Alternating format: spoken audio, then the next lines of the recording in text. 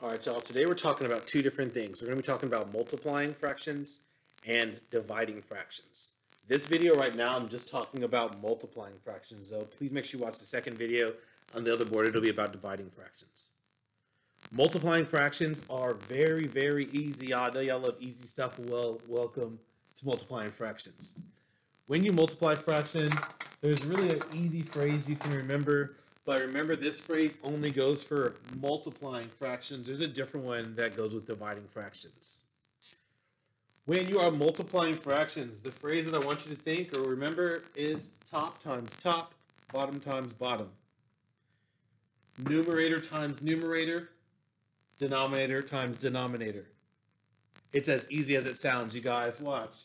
My top, or my numerator, is 8. 8 times 10 is 80. That's the numerator of my answer.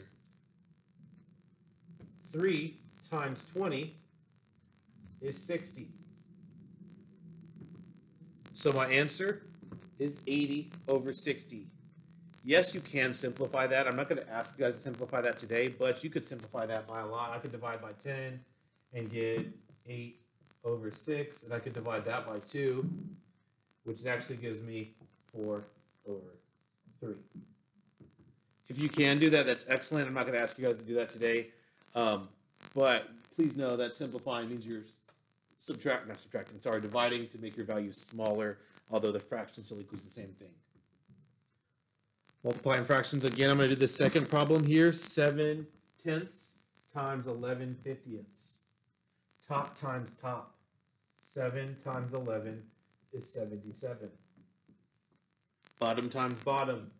10 times 50 is 500. So 7 tenths times 11 fiftieths equals 77 500ths. You do not need to simplify the answer. I will take this answer. If you want to, please make sure you simplify it correctly. That was divided by 2. Please email me if you have any questions, y'all.